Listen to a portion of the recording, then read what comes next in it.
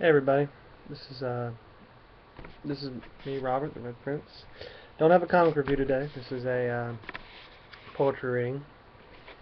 Uh, it's one that I'm trying to do where I'm trying to move on from some stuff. I'm uh, I, I'm trying to be a better person in my life. I've done some really stupid stuff. I recently had somebody come and help me in my life, and they're gone now. They're not dead or anything like that. They're just none of my life at this point. And I just talked to them a little while ago, and I'm really starting to miss them. I realize when they watch this, they'll probably think how stupid I am for writing it on, for putting a video on here about this, and they probably already think I am stupid. But I want to be a better person than I was before my friend comes back. I want him to respect me.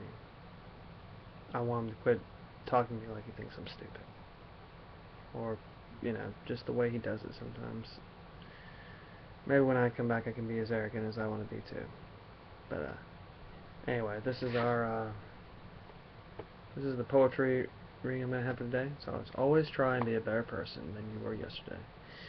In a world with billions of people, there are millions of different thoughts, and all persons have different experiences every day and see things in a different way. Some occurrences in life we cannot accept and disagree with it. We can get influenced by it, and that brings us to other thoughts. Usually these are negative thinking and bad habits that we cannot relate with our lifestyle, that would make our life imbalance and deteriorate. The myths and deteriorate the myths. It's true what happened then is not wise to start thinking the same as the people who do something wrong. When we disagree with it, disagree with it and do something wrong. No, we must not follow or forget, must not follow and forgive. Also, not let us be misled and continue to follow our own path. Indeed, we are positive and living our own busy life in a good behavior take over by us that would be completely against what we've been educated, and it does not suit us, because today we are a better person than we were yesterday with pride.